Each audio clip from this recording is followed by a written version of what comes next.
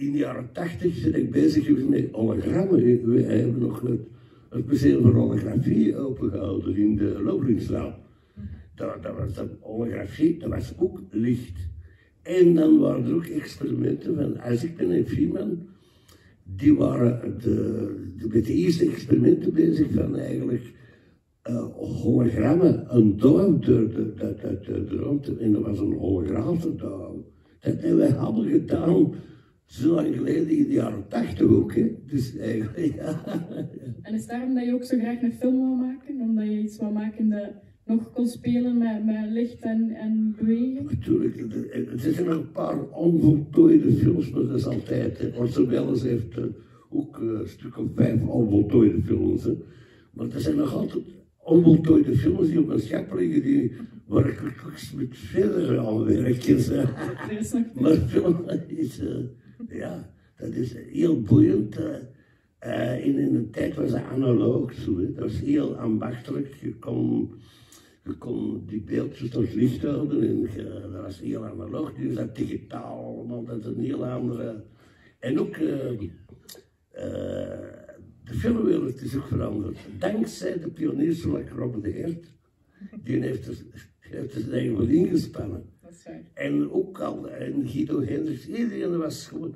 En die mensen kwamen ook uit het arbeidersmilieu. Die konden filmen maken. Dus je misschien een bank over. En hoe was het dan voor u om voor het eerst met video te werken? Want dat heb je uiteindelijk. Ja, dat was. Het is zo'n filmfestival geweest in Brussel. Passage 44. Begon Coudard en zo. En dat was een Super 8. Dat was een professionele montage op een Super 8. Dat was een geweldig filmfestival. Maar dan is de video. En video was ongelooflijk. Dat was gewoon, je kon dat gewoon terug opnemen. Je wist die pellicule, dat was een klein babijntje, dat was een maandloon voor een arbeider, zo een klein babijntje, 60 of 35 millimeter. En dan de video kwam en je kon dat op. Maar langs de andere kant, de video is toen ook aan het verdwijnen. Het zijn magneetbanden. Alles natuurlijk. Wanneer overleeft er iets in de kunst ook. Hè? Want dingen verdwijnen, dan dragen. En bij elk toestel is er natuurlijk bij elke film een toestel nodig voor dat kunnen projecteren of zoiets. En die toestellen moeten ook bewaard worden. Een Norvège schilderij, dat duurt jaren, hè, die Norvège schilderij. Maar een videoband, dat duurt wel korter hè, dan een Norvège schilderij. Ja. Dus alles is ook zo, ook in de film vroeger was dus alles tijdloos. Nee, alles is ook vergankelijk zo. En vooral daarmee werkte ook met fluxus. We hielden die van die vergankelijkheid, maar dat is een andere filosofie. Dus, ja. Dus dat is inderdaad een groot stuk van wat erachter zat. Hè?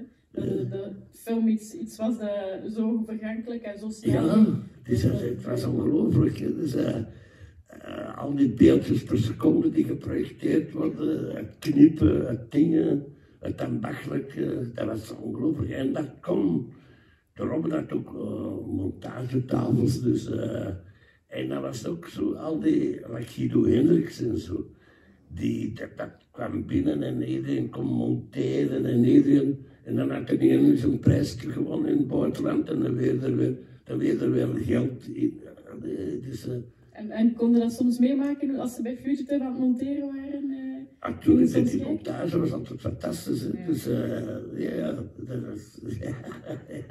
En die versie die Robin heeft gemonteerd van Outer is Fantastic, hoe was die anders dan de versie die jij gemaakt had, origineel? Dat was vooral korter? Ja, die duurde veel langer en die was niet ook conceptueel.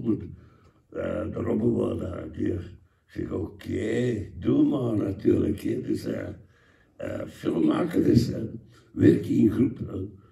Een boek kunnen schrijven is altijd met een biek of film maken is ook in groep. Dat is een groep.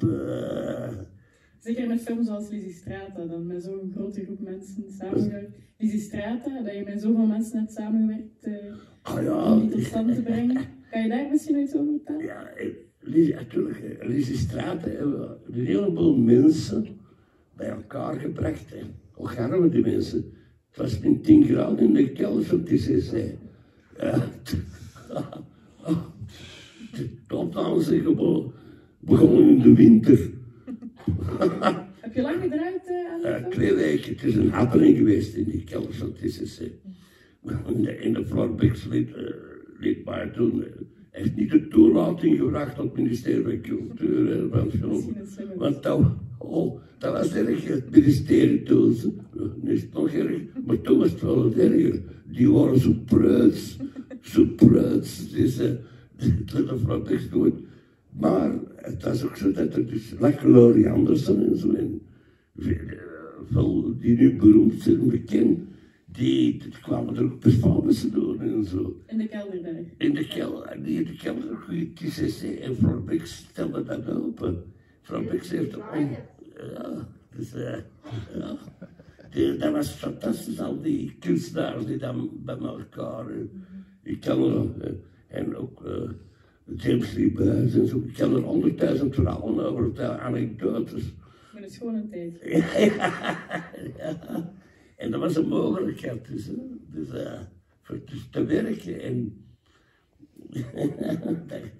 maar eigenlijk is dat heel de geschiedenis geweest bij kunstenaars. Dus die eigenlijk ik probeerde op te bouwen. En dat was ook de spirit van de 60s en 70s. Wij gingen niet rekenen wat dat kost en wachten op subsidies. We deden het gewoon. Ik kan 100 anekdotes aan John Waters. Die is cineast die deed in Antwerpen, die is een film in beslag nemen en zo. Je moet dat ook allemaal in de tijd zien. En dan moest je soms al eens een filmfestival organiseren om je kosten erop te krijgen. Ja, ik dacht, een klein filmfestival van 3 dagen met experimentele films. Zelfs Maurice Roquet, die had gewoon een film waar geen licht doorkwam. Dat was gewoon een conceptfilm en nog een experimentele. Er had gewoon iemand een filmpelletje in verf gestoken en die was zo geprojecteerd. Dat is ook Ronald Rotem was er al bij zich. Dat was een ongelooflijk happening geweest. En dat groeide nooit, omdat die Amerikanen, de heilen van Jacksconcert, die heeft al 3 jaar geen enkele Amerikaanse film meer. Wij krijgen kickfilms, like Dr. van St. Pauli, met Kurt Jurgens en zo. Wij kregen wel Franse films, maar niet echt heilen. Die later baron is geworden, die van Jacksconcert, die had Ambras gemaakt. En nu overvallen die Amerikanen maar. En die zeggen, Ludo, we gaan nu een paar wereldpremières geven. En wat zijn die wereldpremières? Jacques Nicholson.